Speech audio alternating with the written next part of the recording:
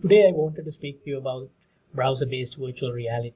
Virtual reality is becoming a big thing, especially in education.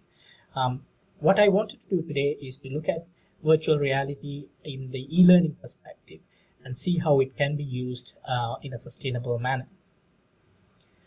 When you look at virtual reality in the present, you can see that many international organizations such as UNESCO and World Bank are taking note of the power it brings to education. Also, if you look at YouTube, you can see there are many 360-degree videos available by Discovery Channel and National Geographic, which can be used freely.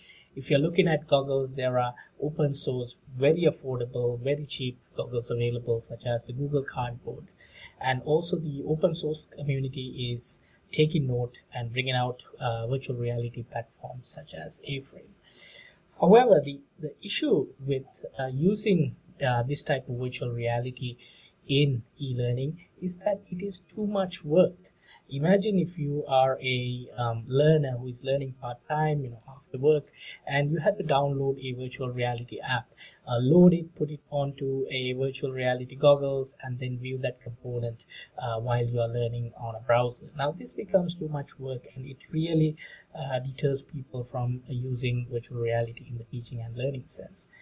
Now, as a solution to this, as a potential solution to this, I thought of exploring browser-based virtual reality.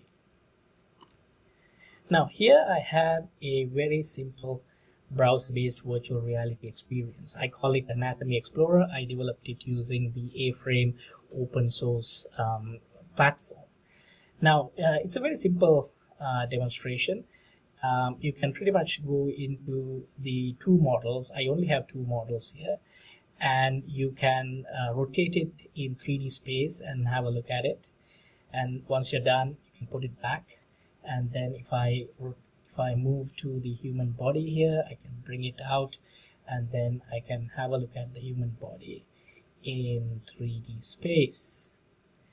Now, this is a very simple virtual reality application. However, since it is browser-based, it's very simple and easy for a learner to experience and use on a day-to-day basis.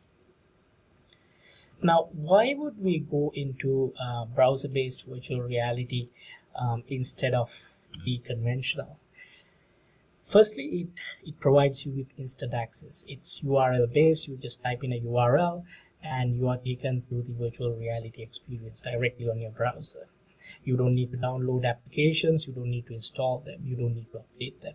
Also, from the developer's perspective, you can continue to improve on your virtual reality experience, and when the user uses it, you will always get the latest version.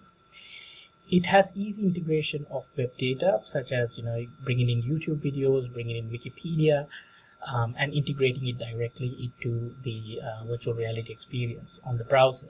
Now, this is done very easily because there are open APIs available which you can use for this particular purpose. It's cross-platform compatible. You don't have to build for mobile, you don't have to build for iOS or Android or Windows. Many browsers are now HTML5 compatible, and you can use any browser to view these virtual reality experiences. They are faster and cheaper to develop.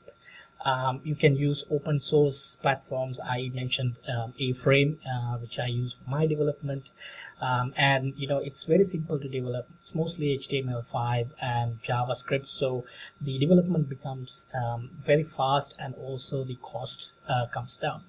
Another very interesting thing is the ability for educators to do it themselves. They can build their own virtual reality environments with a little bit of programming experience.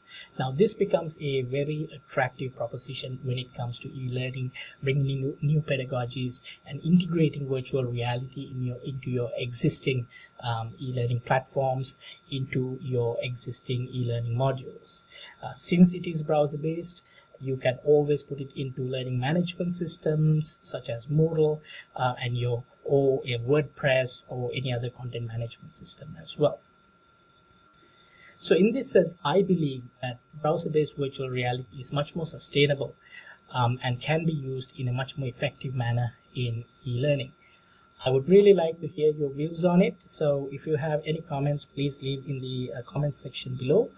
And I hope we can work together towards perhaps developing the Anatomy Explorer virtual reality experience into a much more robust application. Thank you very much and take care.